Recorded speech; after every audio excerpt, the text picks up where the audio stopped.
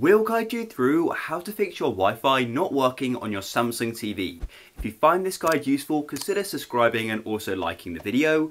And the methods in this video should be pretty broad to Samsung TVs, so even if you've got a slightly different model, you should still be able to follow along. Before we get into the main methods, if you've recently moved your TV to a new location or you're setting up for the first time, and you can't connect to the Wi-Fi, this could just be because it's too sort of far away from the Wi-Fi connection. However, if it has already been working with the Wi-Fi and you haven't moved it or anything like that, then it probably is an issue, and so let's get into this. But if it is just too far away, try moving it closer and seeing if it will work. So the first thing I recommend you do is just go and power off your TV and unplug it from the wall for 5 to 10 seconds. So do that right now, and that sort of does like a soft reset of your TV, and it sort of just completely removes all the power, and then you can plug it back in after 10 seconds or so, and then what you should do is try connecting to the Wi-Fi again. So go and open up your settings by pressing on the settings button on your remote or tap on home. And then you can tap along, open up your settings and try connecting to the network.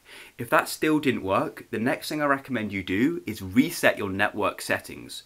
To do that, all you need to do is go into your settings. So once again, tap on the home button or just tap on the settings button directly. So I'll tap on the home button, and then in the bottom row, I'll tap along to settings like this and tap OK on that. And then go down to a general, and then we can go into network.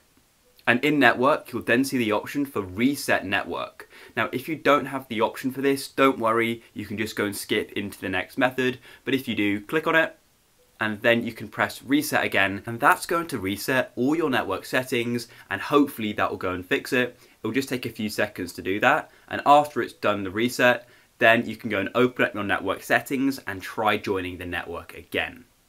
So if that still hasn't worked, then what you can do is try doing a complete reset of your TV. So to do that, you just go back to the main settings page, and then you go down to general, and then you need to scroll down all the way to the bottom until you see the option for start setup.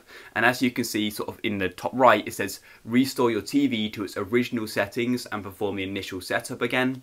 So doing that is just a bit more of an extreme version of just resetting your network settings. So yeah, you can do that after doing the reset of your network settings, or maybe you didn't even have that setting anyway, so you could try doing this. And then after restoring your TV to its original settings, you can then try joining a Wi-Fi network again and seeing if it's going to let you.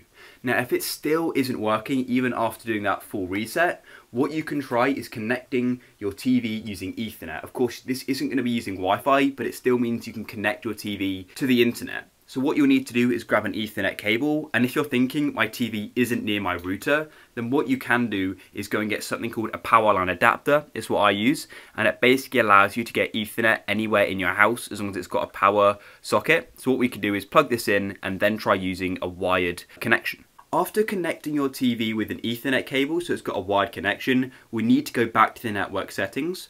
So just go and tap on the settings button or the home button, and then tapping along to settings, just like this. And then in your settings, go down to general, and then network, and then open network settings. And we can then go and configure it. So then tap on wired, just like that, and it's then going to go and check the connection. And as you can see, it's working, which is great. I can now go and use the internet. Once again, this is more of an alternative than a fix, but it does just mean you can use the internet on your TV. So I hope one of these methods did work for you. If they did, please leave a like.